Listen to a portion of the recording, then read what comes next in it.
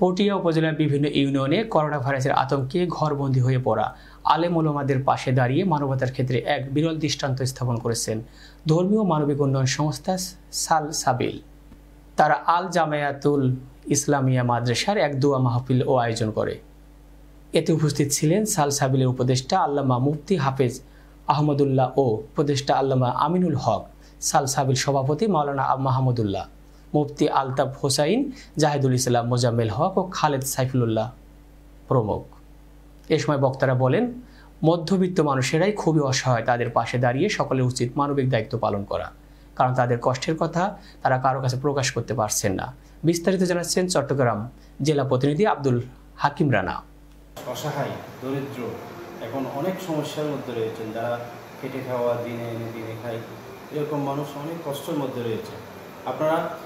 আপনাদের প্রতি যেখানে রয়েছেন প্রত্যেকে স্ব অবস্থান থেকে এরকম দারিদ্র মানুষের পাশে, ওলামায়ে কেরামদের পাশে আপনারা অবশ্যই দাঁড়াবেন।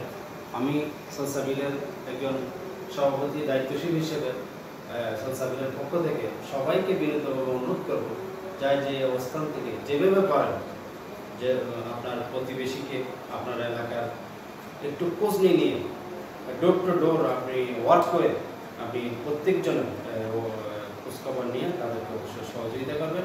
এটাই প্রত্যেকজনের কাছে কামনা, এবং সবার সুস্বাস্থ্যের জন্য মহান রব্বুল আলামিনের দরবারে আমরা অবশ্যই দোয়া রাখবো এবং প্রত্যেকজন আমরা অবশ্যই দোয়া করবো। এটাই এবং বেশি লাঞ্ছিত হচ্ছে তাদের কাছে, তাদের পাশে গিয়ে তারা বিভিন্ন ত্রাণ সামগ্রী তাদের কাছে তারা বিতরণ করতেছে, এবং এটাও একটা মানুষের, জনগণের সাহায্য, বড় একটা আর্থিক মানুষের সাহায্য এবং সহযোগিতা হচ্ছে।